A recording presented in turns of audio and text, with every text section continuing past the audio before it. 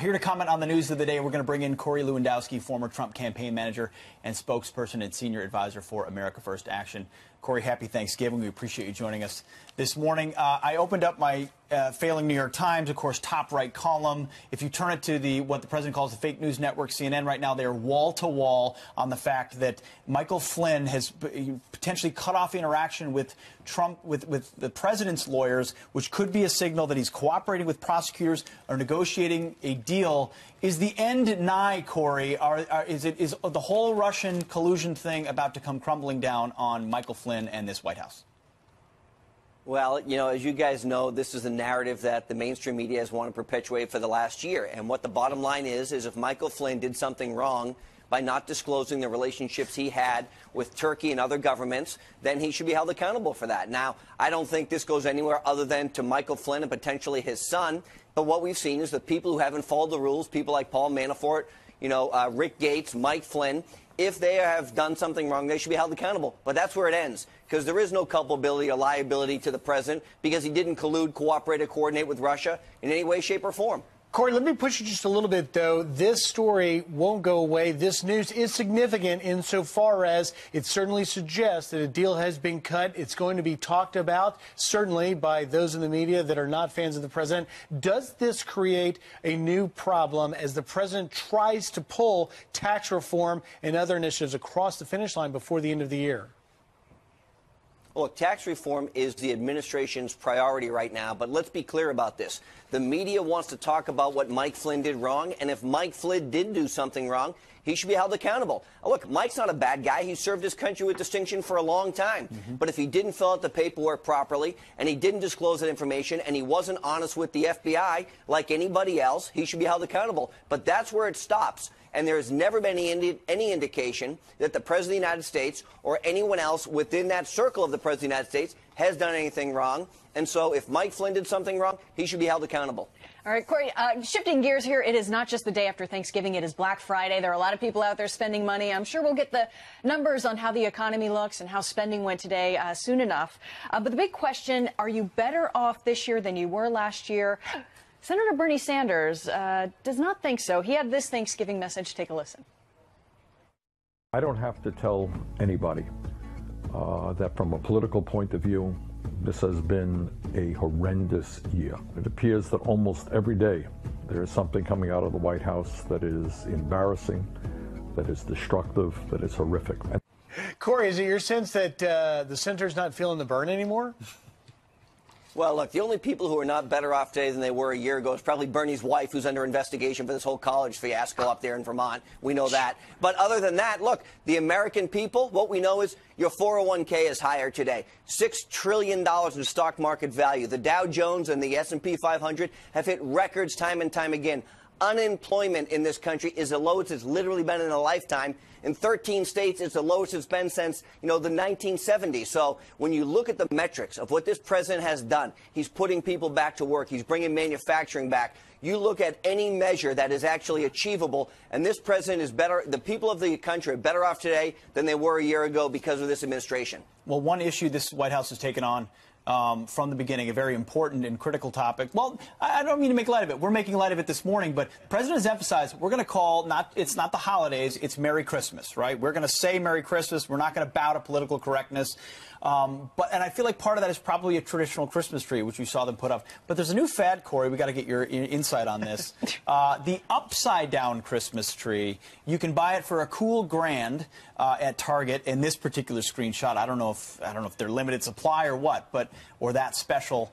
The upside down Christmas tree, Corey. America's burning to know. What does Corey Lewandowski think of the implications of such a fad? I don't even know what it means to have an upside-down Christmas tree. It's like an upside-down world. It's like Seinfeld. It's like the Bizarro world. Like you can be a U.S. senator after groping people on a picture and no one has any accountability for it. That's what the upside-down Christmas tree means to me. I mean, it's everything that is wrong. Look, we have traditions in our country that many people respect, that we should respect, that we've passed on to our children. Look, a Christmas tree is one of those traditions. And if you don't want to participate in Christmas or Hanukkah, whatever your holiday is, you don't have to. But I don't even know what an upside-down Christmas tree means. That is a hardline stance, I think. Very strong. That is true. Corey, can we put you on record that you will inform us immediately if you learn that the first family is turning their Christmas tree upside down? I can be sure that the first family will not be turning their Christmas tree upside down. They love this country and our traditions. I think the Russians might like upside-down Christmas trees. I'm just saying. I don't may. know. Maybe collusion? There's I'm not sure. There's probably folks out there relieved it's not being called an upside-down holiday tree. That's true. That's true. Time to investigate. Thank you, Corey. True. Have a great Black Friday. Thank Reach you out very to much. Target and buy your upside-down Christmas tree. Appreciate it. Former Democratic presidential candidate Martin O'Malley says that the Democratic Party is regenerating itself like after a bad forest fire, telling The Hill, quote, "This is the turning point, not 2020. I'm very excited about 2018. I see this party regenerating itself, not from Washington. I don't believe in permanent blue states or red states. I don't believe in flyover states." O'Malley has now launched a new political organization to focus on these local elections. Joining me now, former Maryland Governor Martin O'Malley. Governor, thanks for joining us this morning. So Thank you. Happy Thanksgiving. Happy Thanksgiving to you, sir, and happy Black Friday as well. After every forest fire is started for a reason. It's either arson, it's intentional, or it's accidental. When you look at the forest fire of the Democratic Party that you say is being regenerated, what's the nexus of that? Is it Barack Obama? Is it Hillary Clinton? What are you recovering from?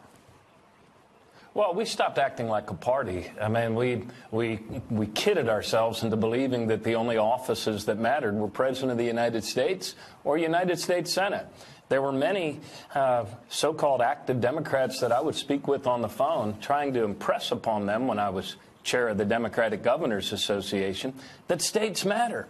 And many of these Democratic contributors, donors, active people would sometimes say to me almost proudly, "Oh, Martin, I don't do governors. I only do president and U.S. Senate." Well, look, we have to field candidates for governor, good men and women up and down the ballot for state senate and state rep, because the truth is we were wiped out. We lost more governor's races and more state legislatures and local elections than at any time in the 8-year period of the Democratic Party. And shame on us. We need to act like a party. We need to realize every state matters. And that's what I'm going to be putting my shoulder into. Well, in some ways, Governor, the Republican Party was guilty of the same sin, being complacent about these middle-class flyover state voters, blue-collar voters who've been left behind by both parties, the so-called forgotten man that this president reached out to. What is your message? What's the Democratic message? Because there's a lot of talk of, say, economic justice or resisting President Trump. But what is the message to these working class voters to say, hey, don't side with this president who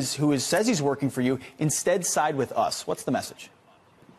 Look, the message is opportunity for all. I think it was Teddy Roosevelt who said that freedom in the United States of America means to be included both socially and economically in the life of our country. Without that inclusion of all people, our country doesn't have much of a reason for being. Well, what does that mean, Governor? I don't know. Opportunity for all. What does that mean? It means being able to send our kids to college without bankrupting our families. It means being able to be rewarded for hard work instead of watching our wages go down. It means a government that's actually investing in our country rather than bankrupting our country, as this latest tax so-called reform would do.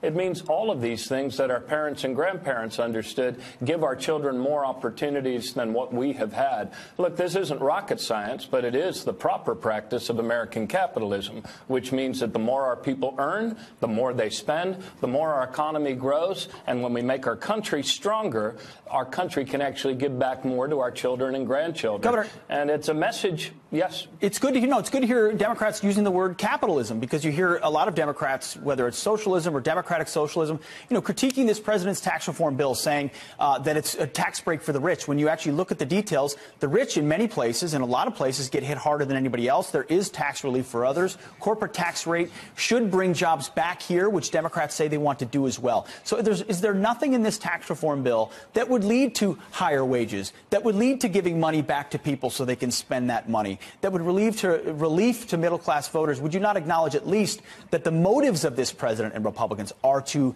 help working-class voters as well? I can't speak to their motives, but I can, in answer to your question, no. There's nothing in this tax reform that does anything for job creation. Look, man, if doubling the standard deduction for wealthy and for corporations, doubling the standard deduction, child tax credits, I mean. Yeah, that'd be nice, but it's not worth bankrupting our country. Look, if tax cuts for the wealthy and corporations created jobs and better wages, we'd really be rolling in it now, wouldn't we? But it doesn't work like that. That's not how American capitalism works. Highest corporate you tax rate can't in the world, bankrupt your Governor. country and create more opportunities for your kids. Yeah, we've come out of the recession thanks to President Obama's leadership faster than most other countries. But we have yet to see wages go up again for most Americans. And a lot of people who, if they have less than a college degree, haven't seen any jobs because come so back. many of those jobs have gone overseas, Governor. Challenge. You would acknowledge that so many of those jobs have gone overseas. I mean, we've seen it happen over generations. Would not reducing the corporate tax rate, rather than trying to line people's pockets, you would have to acknowledge base economics would say incentives would be for companies to come back here and provide those jobs here. Is that not good for flyover states, as you said you don't want to describe them, to have those jobs coming back? Isn't that a basic premise?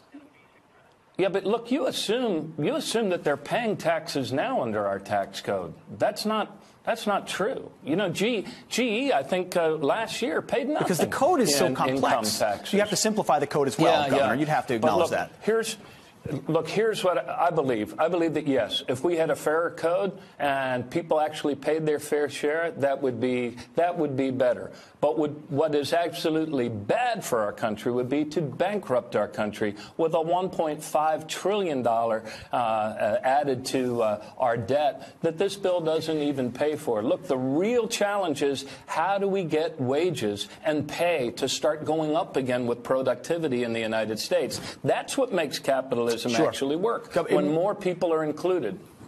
Some may see it's a bit cynical for the Democrats now to be talking about debt and deficits after 8 years of Obama. Speaking of cynicism, Governor, I'll let you get the last word. You're starting this pack. You're going around the country. Are we looking at the beginnings of a 2020 presidential bid? Look, I'm going to be putting my shoulders into helping people win all across the country. Let me give you one quick example. In Oklahoma, in the last 7 special elections in Oklahoma, a state Donald Trump won by overwhelming margins, our candidates have won 5 of those 7 races, flipping seats in many instances that people thought we had no chance of winning. But it's not just Oklahoma. It's New Hampshire, it's Iowa, it's South Florida, it's Washington State. So I'm putting my shoulder into helping good people win back their state so we can save our country.